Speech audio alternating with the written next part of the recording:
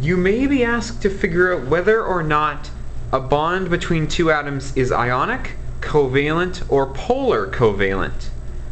To do this, you're going to have to figure out what the difference in electronegativity is between the two atoms.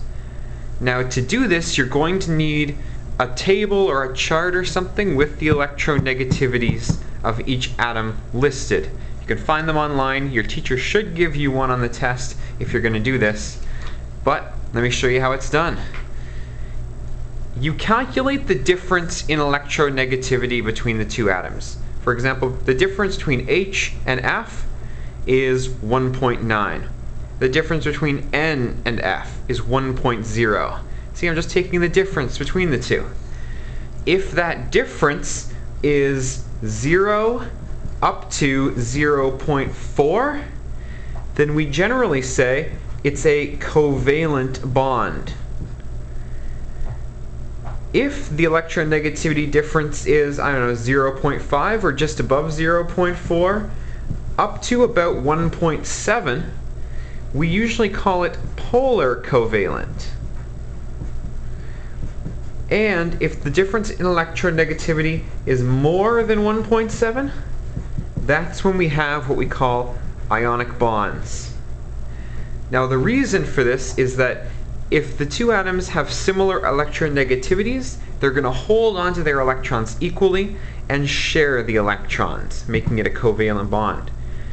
If they have very different electronegativities, then one atom is going to steal electrons away from the other.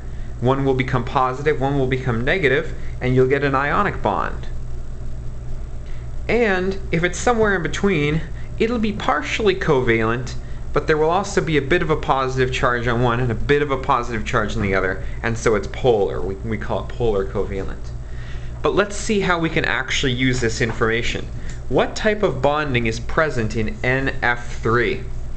Well, the difference in electronegativity between nitrogen and fluorine is 4 minus 3, so that turns out to be 1.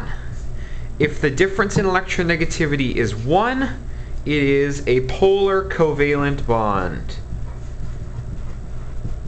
which means the electrons aren't quite stolen from one atom and given to the other, and they're not quite perfectly shared either.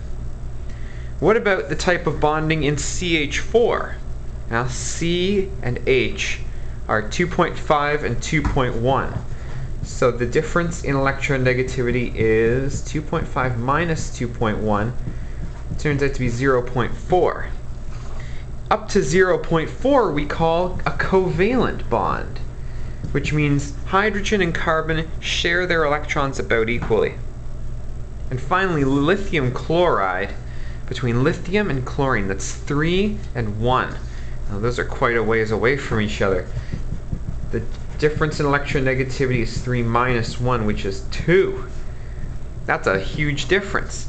Anything above 1.7 is called ionic, so this is an ionic bond. In summary, to figure out what type of bonding is present in between your two atoms, find the difference in electronegativity, and then use this chart here to figure out what kind of bond you actually have. Best of luck.